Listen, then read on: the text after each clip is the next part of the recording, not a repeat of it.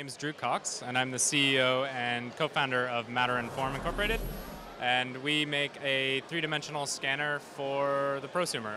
So a very simple device that allows you to take a real object and make a three-dimensional file from it that you can use to either print or use in an animation. Great. What are the applications that you're seeing for it already?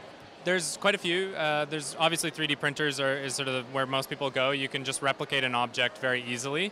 To file from our software goes right into your favorite 3D printing software, and what you get back is your model. But on the other side, there's a lot of animators who are interested in using clay to sculpt their characters, and it gives them a really good starting place to be able to put them into animations.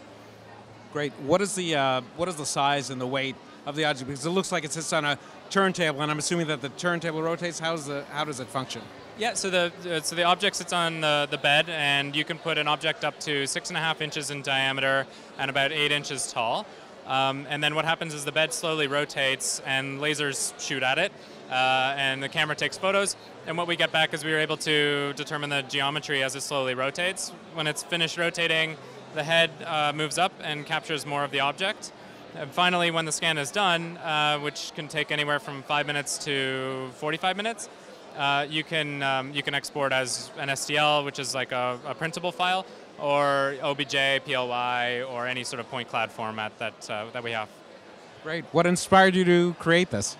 We were building 3D printers when they were like kits very, very early on, and we just thought it would be really cool to just see if we could build one, a 3D scanner. We thought it was very simple. It was a webcam, some duct tape, and a laser pointer, and it took about a week or two to get a prototype working.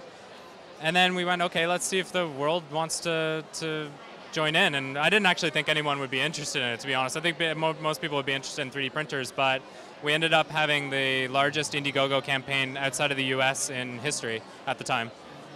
That's phenomenal. So tell me about production and delivery and where to find it. So it's been about a year now of making the device, and we're producing them finally.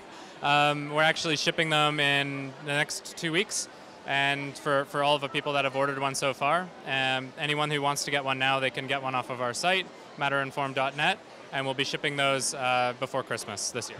Great. And the price point? The price is $579, and it comes with everything, including the software. That's great. And again, you said that it'll produce a variety of files or a variety of file types that run in major programs from Autodesk and so on and so forth. It does work with every 3D printer, including Shapeways and any home desktop 3D printer. You can also export files for AutoCAD, so you can and SolidWorks. You can export not parasolids but point clouds. And then if you're a CAD designer, you can work that into your process already.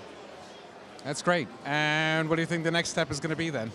The next step is going to be pretty exciting. Can't say too much, but it's going to be working with three-dimensional models in a more social sense, as well as we're going to be building another scanner that's going to be a little better resolution at first, and possibly even something that's handheld. So, in the next couple of years.